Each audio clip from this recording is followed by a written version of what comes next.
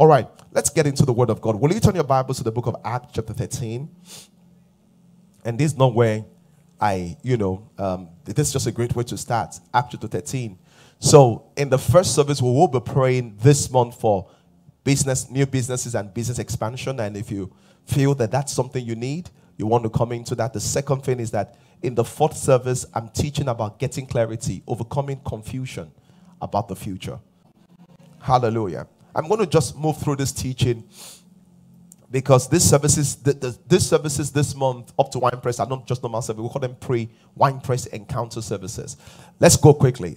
Acts chapter 13 in verse 36. The Bible, this is the New Testament evaluation or summary of the man called David. The Bible says this, very powerful.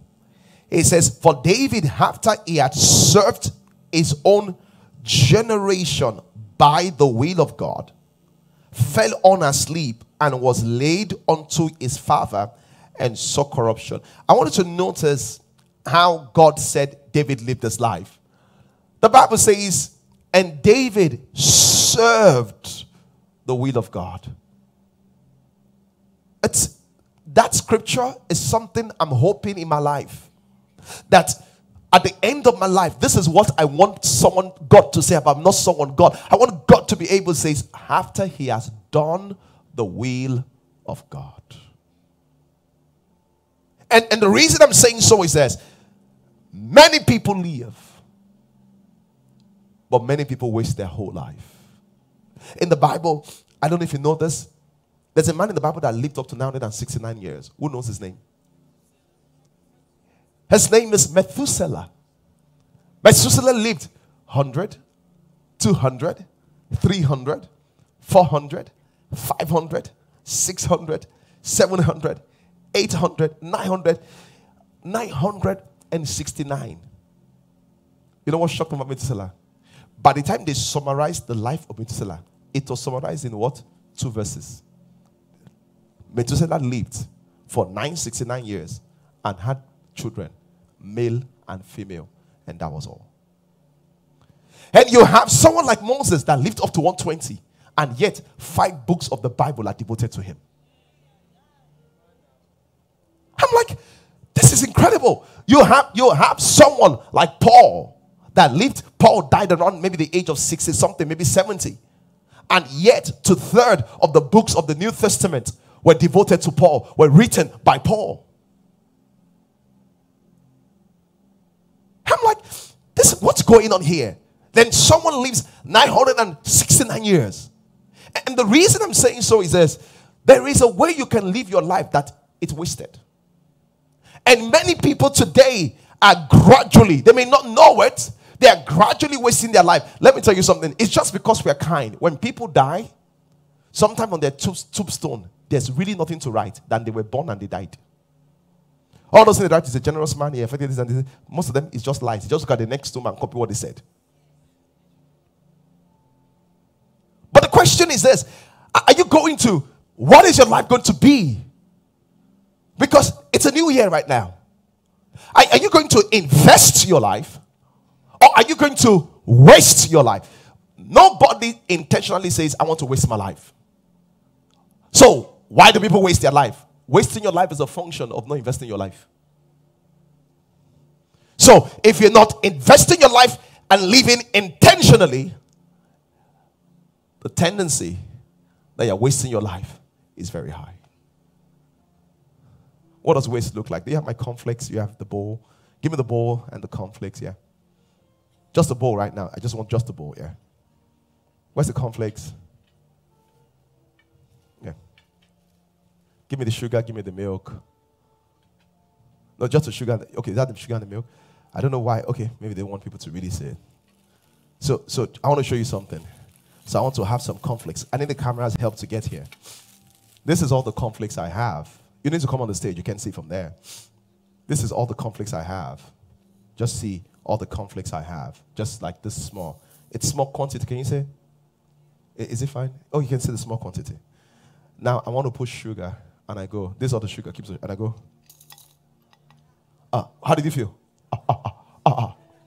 Why did you go You're wasting. What is wasting? Wasting does not mean that you're not doing the right thing. It might just be you're putting too much attention on the right thing.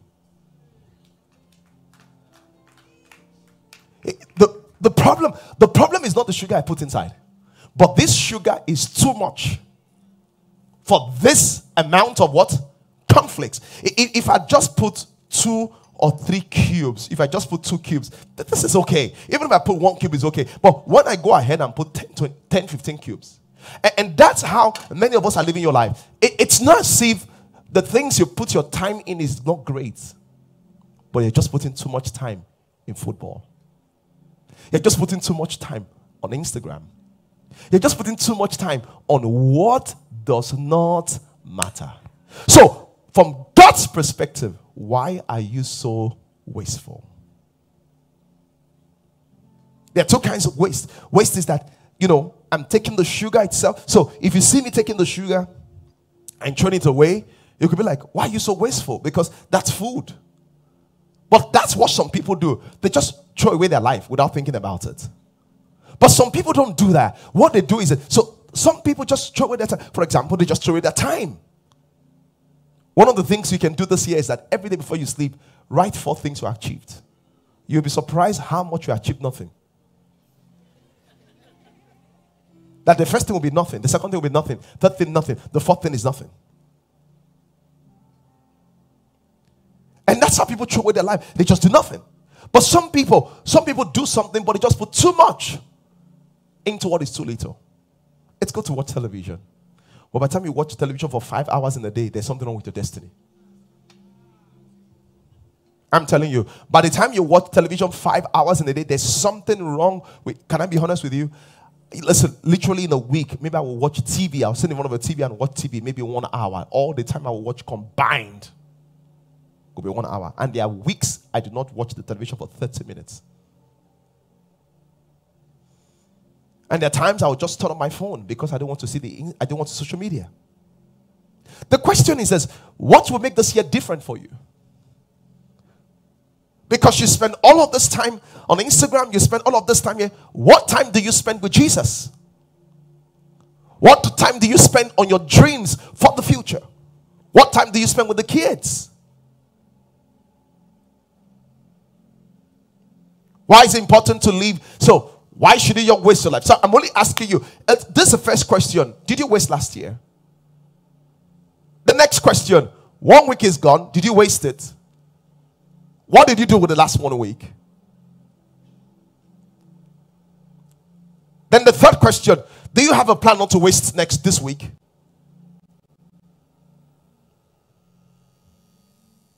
This is very powerful.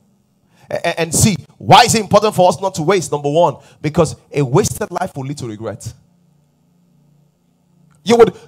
When you see people that waste their life, you'll find that they're very unhappy. And the reason why is that their heart is always filled with regrets. What I should have done that I didn't do. What I'm doing that I should not be doing. The Bible speaks about Esau. Esau is a classic example. Esau wasted his opportunity. He ate and forgot his birthright.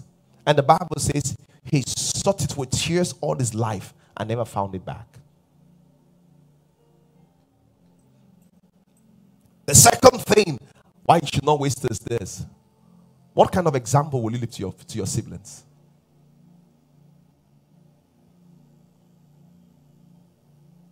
You know, there's a man in the Bible called Lamech. I don't know. Have you heard that name before, Lamech? Most of you don't know the name Lamech. Nobody even bears Lamech. You know why? Because he was the first person in the Bible that had 2 wives. He was the first person in the Bible that had what? 2 wives. Lamech. Just imagine how you become a good example of a bad thing. Other people were known for prayer, like Elijah. Other people were known for faith, like Abraham. Was Lamech known for? Polygamy.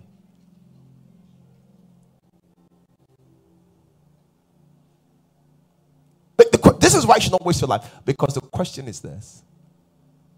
What example will you live? I always want to ask you a question.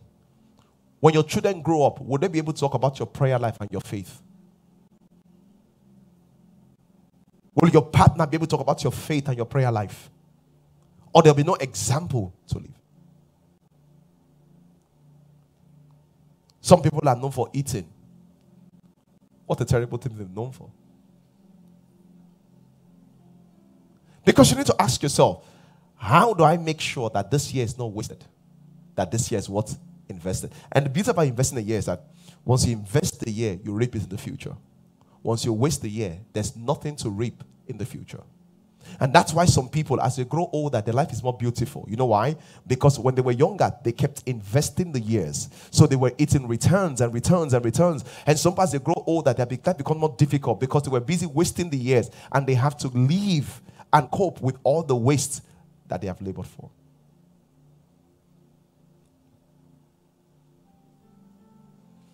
Glory to God.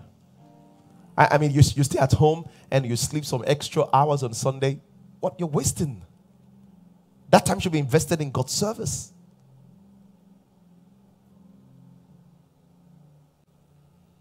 Glory to God. So how do I make sure I live intentionally? How do I make sure I don't waste my life? The first thing is to discover and pursue God's purpose for your life. You know, you must know something. Life was not your idea. Life was a gift given to you. Your life is an assignment from God. And that's why at the end of life, what happened? The same way when you're giving school assignments, you will come to class and they will say, submit your assignment, and they will grade it.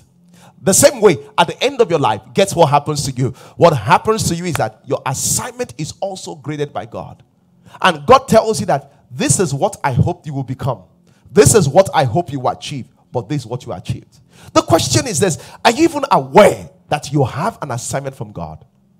Jeremiah chapter 1. Jeremiah said, I'm a child. God said, you don't understand. Before you were born, I ordained you as a prophet. He said, there's an assignment on your life. Have you even discovered your assignment from God? I know you're a banker, but banking is not your assignment. There is a divine assignment on your life.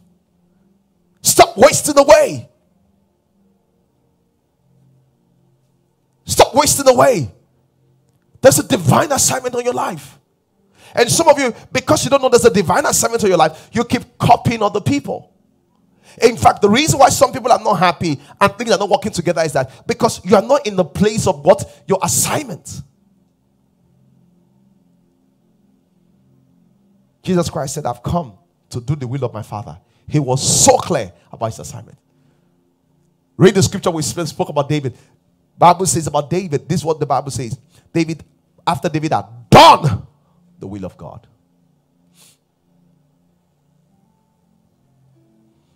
The question is, have you found your assignment?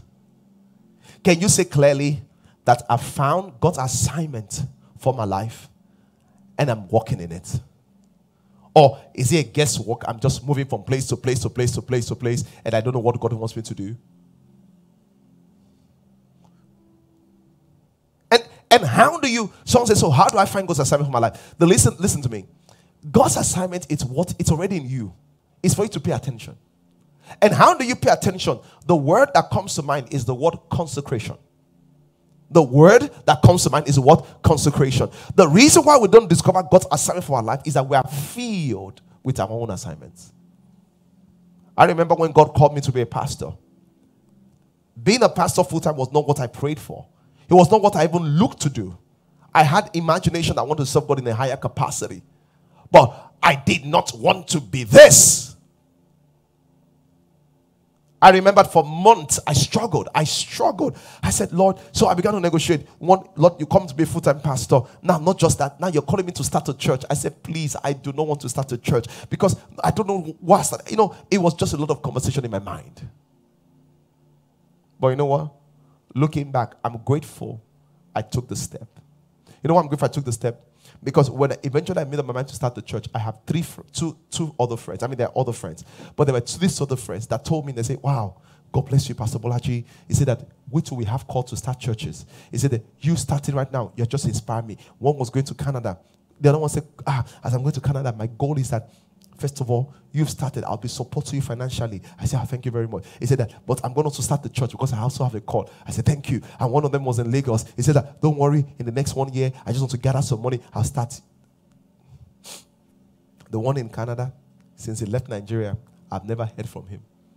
And I know he has not started a church. The one in Nigeria, one day I was at the airport and I saw him.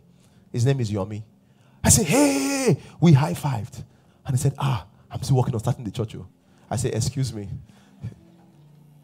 The reason why is that there's no better time to do what God wants you to do but now. I said, you're starting the church. When we have gone so far. We've started church, we forgot to start other things. Because many of you are looking for the best time to step out to do the will of God. There's no better time than what? Than now. Resolution without action is useless. What is God calling you to do? What relationship? Many of you are in relationship that God is asking you to step out of. Some of you there are relationship that God is asking you to step into. Some of you, there are leadership roles, 7 roles that God is challenging you to step into. The Bible says, and David served his generation after the will of God. And you know the major thing? The major way to really serve God is this. And to follow the will of God is consecration. What is consecration? Set apart. It's a big word, but it's the set apart. See, once you realize that I'm not like other people, I have God's assignment on my life. I want to set apart my life. Can I get the plates? Give me the plates, please. You can take all of this away. You can take all of this away. Give me all the plates. Don't bring one by one. Just all the plates. Thank you. Yeah. Thank you. Thank you. Thank you.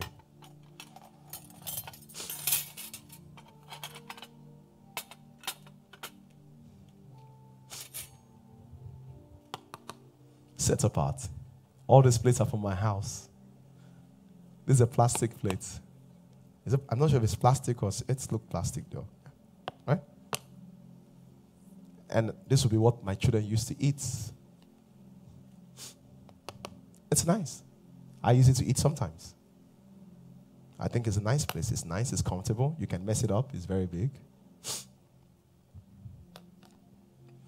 And this what some other people used to eat in my house. But when we have guests, they will not bring out this kind of plates. You know what this is? My plate is not even here because I have my own plate. Guess what? The plate has been set aside. It's not for everyday use. When you are consecrated to God, I'm not like the girl on social media. I'm not like the woman in UBA. I've been set aside.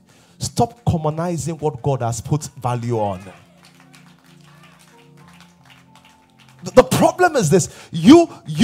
God has set you aside.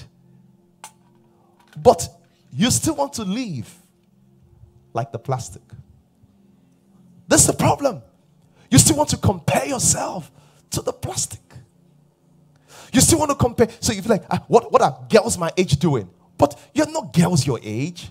What are moms my age doing? You're not moms your age. What are people like me that are 45, but you're not people like you that are 50 doing? You have been set aside. Why not embrace the fact that you have been set aside? And that's where it starts from. When you begin to say things like, others may, I cannot. And the reason I cannot is because what? I have been what? Set aside. Someone says, why do you give so much time in prayer? Because my vessel is different. You are a plastic vessel. But I have been set aside. Listen, the person that carries oil does not play.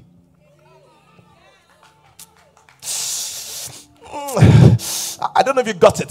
If you see someone carrying and say, I'm selling oil, oh, people that carry oil don't play. People that carry egg don't play. When you carry nothing, you can be playing up and down. But when you carry something, you will be careful how you play, because any small thing, what you carry can pour away. Some people can spend all their life and spend all their life on money and spend all their life pursuing finances and spend all their life pursuing relationship because they carry nothing. But I've been set aside.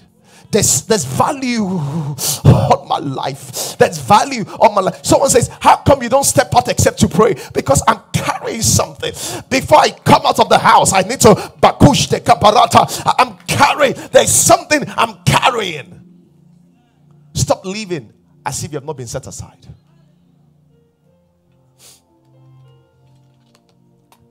Look at your neighbor and say, I've been set aside.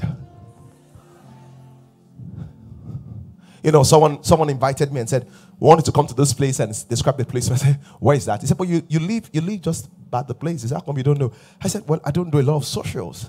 He said, why? I said, because I said, most socials on Saturday. I'm a pastor. That's where I invest a lot of time, either praying, reading the Bible, just resting my spirit, resting my body. So for Sunday, someone said, oh, why? Is that how you spend your Saturdays? Because I have been set. I don't feel bad. I just feel special.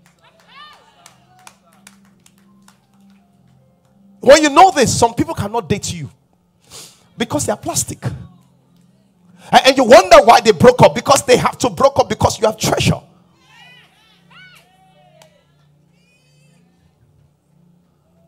The challenge is that in your foolishness, you even agreed to date them. It was mercy that brought you a breakup. Because I have been what? Set aside. Listen to me. How many of you have compared yourself to some people 10 years ago and you felt stupid that at a point in your life I ever compared myself to you? The reason why is that you thought you were like them. You did because you kept looking like we're age mates. You kept looking like we both studied accounting. We both stay in Ikorodu. We are both in Egbeda. We are both in Aja. But the truth is that we look the same, but we have been set as all our plates, but plates get category. You need to go into this year knowing that I have been set aside. Oh my God, I don't know if I'm talking to you. I have been set aside. When they don't understand your dreams, there's no way they can understand your dream, because plastic and glass no be made. Hallelujah. Plastic and glass no be made. When you share your dreams with them, they'll be like, you're so nosy, you're so audacious, you're so this, you're so that. You say, I understand, because from your background, from your material, from what you will make, you can understand what it means to be made like this. In fact, when I brought that and I said, this is something, is this a plate? Because you cannot even understand from some background how this can be a plate. Once they cannot understand your goals, don't talk too much. They are not meant to be part of it. I have been set aside. Look for materials that are similar to your material. Hallelujah. Look for what? Materials that are submitted to. But the thing is this. Once you're set aside, my plate and my cutlery is my plate and my cutlery. Sometimes my kids become careless and they want to pick it up. And the staff that helps us to say, oh, but that's daddy's stuff. He set aside. Sometimes some things want to hijack your emotions. Let the angel in you tell them, no, not me. I've been set aside. Sometimes something want to tell you that, and listen, sometimes things that are set aside are not used frequently.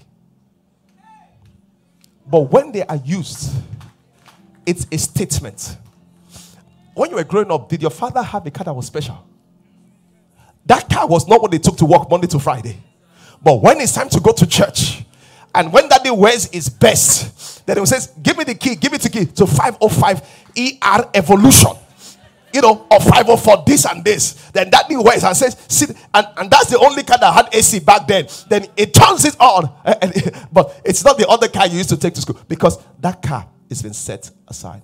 The problem is this: you keep treating yourself as a commoner when God has set you aside. And that's why this wine press is essential. Because it's a meeting for those that have been set aside. And we're saying that before they tell you what you are not, come and hear what I'm telling you. What God has made you. Because I've been set aside, I need seasons of consecration, because others may, I may not. Others may, I may not. Wow. So wine press for me is a place of encounter. Because let me tell you something. The world has a way to tell you who you're not. They tell you every day. You need God to tell who you are. And the reason why is that many of you are carrying labels of what God knows that you are. The world says you're useless. The world says there's no future. The word says you have no future ambition. The word says this and this and this. But what God does say, but that's why we come to wine press. Because in wine press, you hear God's voice, oh ha, when God speaks into your spirit. Oh, Shapalamana. Glory to God. I say glory to God.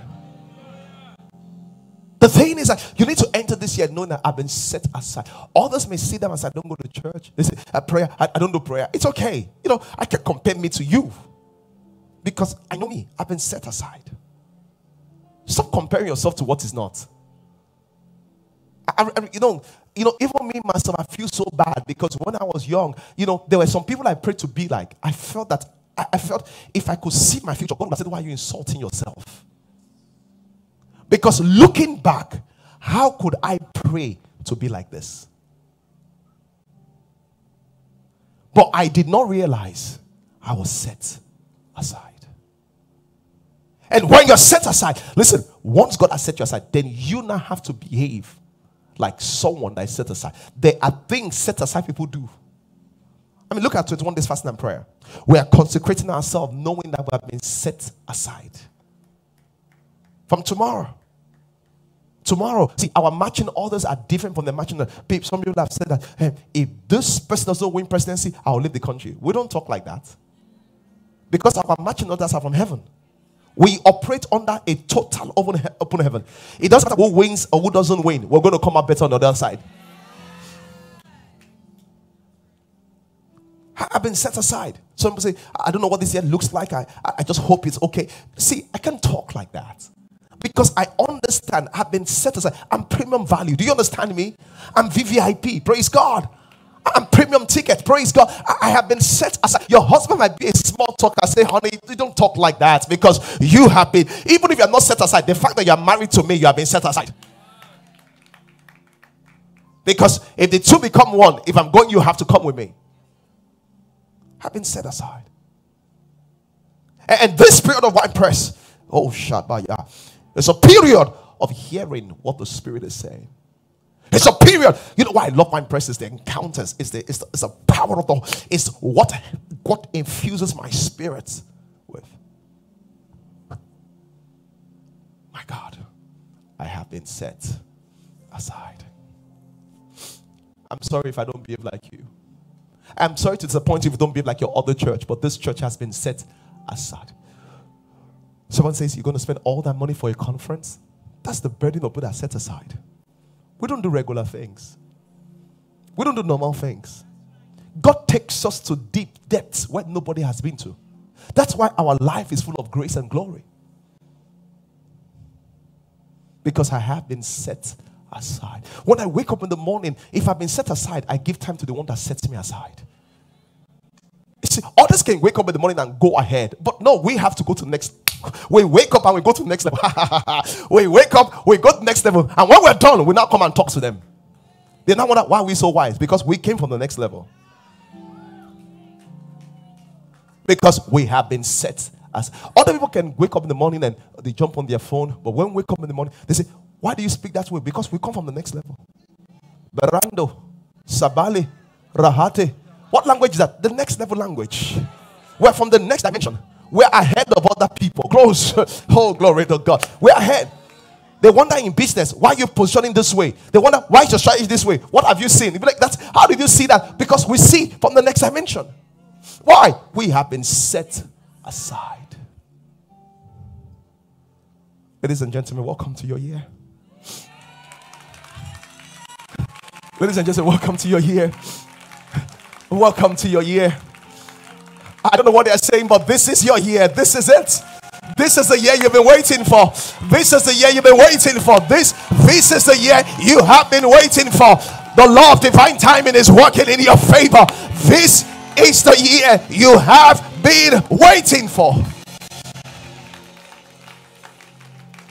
Praise God. You know, I'm saying this to you. Listen to what the Spirit of God put in my heart just now. The more confident you are that this is your head, the faster it will happen to you. And you need to be resolute and say, this is my year. This is my year. This is my year. I don't know about you, but this is my year. I don't know about them, but this is our year. Praise God. It's our year of undeniable exploits and what? Laughter. It will be laughter upon laughter. Oh, kapo shaka. It will be laughter upon laughter upon laughter. It will be undeniable exploits. Can I tell you something? People that your name has not showed up on certain lists in your companies, in international head office, in Germany, in Sweden, in Switzerland, in Europe, in Egypt, wherever it is, your name will start popping up. You have been seeing names of young entrepreneurs across Africa. I'm believing that this year your name is going to pop up.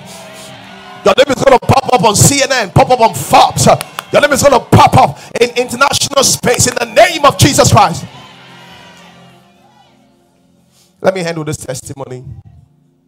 Last 2 weeks, one young guy in our church travels a lot. Eventually, he made time to see me because I just know him by phone. I didn't know him physically. He's 28.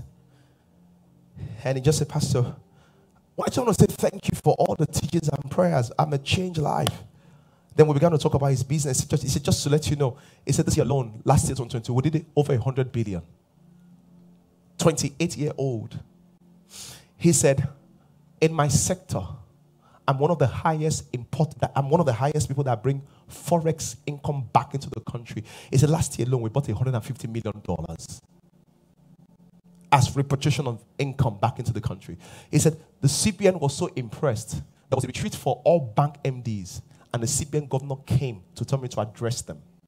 28-year-old person. You know why I love Wine Press? God wants to expand. You think you can dream, Abby? God wants to expand your mind so that you will know that he has not started. Because until you become a reference point of answer prayers, God will not stop. Why I love Wine Press is that, I'm coming and say, God, expand my mind. When the guy spoke to me, how old are you? 48. He said, no, 20. I'm going to be 28 as pastor. Huh? I said, what? So he said, this year we're projecting 200 billion.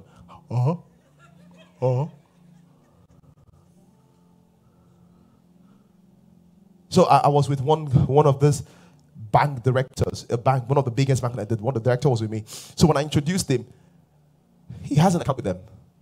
The director said, no, it's not you. It's your father that owns the company. He said, no. He said, my father's company is 1, 2, 3, 4.